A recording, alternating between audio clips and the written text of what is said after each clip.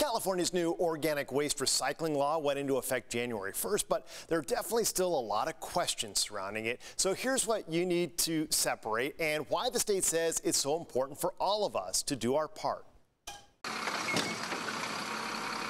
You've been recycling clean paper and plastic for years, but now every house, apartment and condo complex and business is required to recycle organic waste too.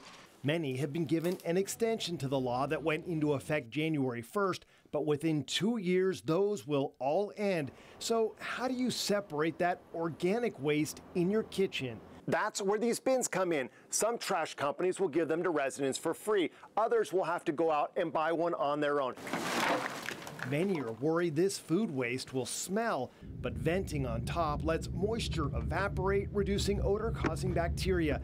They're also easy to clean, and the lid locks, preventing flies from getting inside. And if you drop it, nothing spills. So what are you supposed to put in here? Well, let's go through my trash for some answers. We're looking for food scraps and soiled paper. Dirty plastic trash bag is still trash. Eggshells, that can go in there.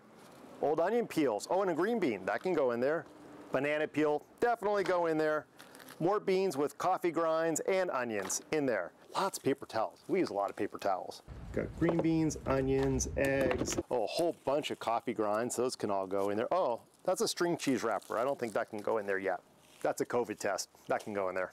All right, so this is the last little bit. How did we do? Let's check it out. This right here is my trash can from inside, and you can see there's only a couple of things in here now. It's pretty much empty.